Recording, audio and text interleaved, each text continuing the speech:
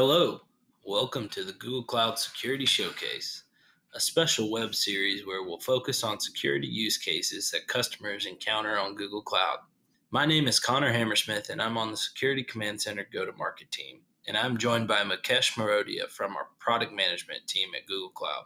In this video on operationalizing Security Command Center findings, we'll discuss common customer use cases and how they leverage SEC findings to secure their cloud operations. Security Command Center is Google Cloud's flagship security product, providing visibility into cloud assets, identifying misconfigurations and vulnerabilities, compliance reporting, and identifying security threats across your environment. In order to take full advantage of the valuable insights that Security Command Center can provide, it is important to understand that different findings may have different audiences. You can curate the findings that are sent to each user group to avoid overloading them with alerts. The most common use case we see is streaming threat findings to a SIEM so that your security operations team can properly triage and mitigate these security events. Another common use case is monitoring misconfigurations and vulnerabilities identified by Security Health Analytics. These findings are used to monitor for potential compliance reporting issues in real time while shifting left by trying to get these findings into the hands of developers before they even migrate infrastructure to production. One of the most important aspects of operationalizing Security Command Center findings is taking advantage of the ability to stream security events to third-party systems that are already ingrained into your business processes. SEC has been built to leverage Google Cloud's data processing expertise to stream security events to your most critical applications. Whether that is creating new events in your SIEM, sending messages via Slack, or creating tickets in Jira and ServiceNow, SEC is built to meet those use cases. We also provide out-of-the-box integration with Chronicle and Simplify to facilitate further investigation into security events and drive automated response and remediation activities. When thinking about how your organization may best operationalize Security Command Center findings, it is important to understand that SEC Premium supports the ability to provide scoped views. This allows end users to view SEC findings that correspond to where they are in the Google Cloud resource hierarchy. For example, accessing SEC from the organization level will allow visibility into findings for all projects. Accessing Security Command Center from a folder or project will restrict findings accordingly. SEC provides multiple ways to view findings, including a high-level overview, a page specific to threat findings. The Vulnerabilities page includes posture management findings from Security Health Analytics and vulnerabilities identified by our web security scanner. The Compliance page allows you to quickly view how your infrastructure is benchmarked against multiple regulatory frameworks. The Findings page is a one-stop shop for all findings in Security Command Center.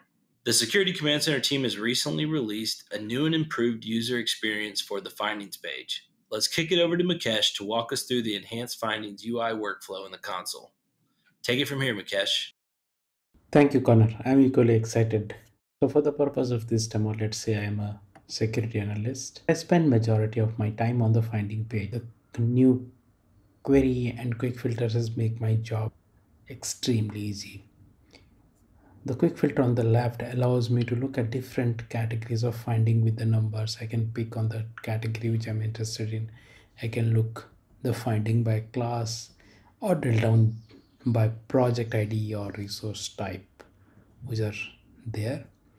In this case, I'm just going to look at all high severity finding, but if I want, I can look at just the threat coming from VMTD or look at the misconfiguration coming from Security Health Analytics. As I have selected the high severity threats here, the query builder on the top got updated, but I'm going to add few more filters from the query builder.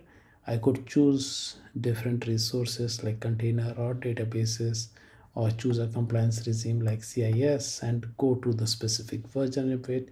In this case, I'm going to look at a MITRE track technique called cloud accounts, which I'm most interested about, and apply this filter here.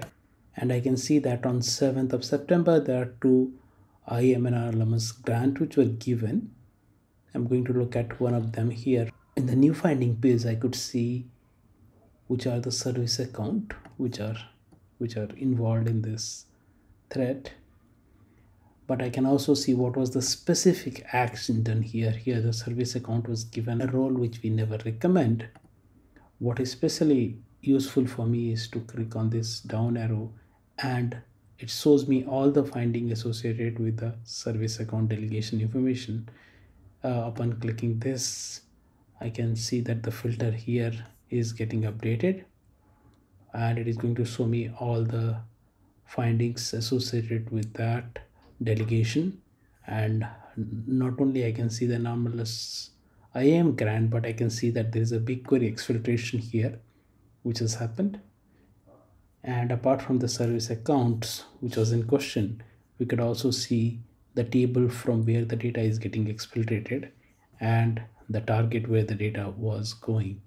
And very quickly we get to the detail here.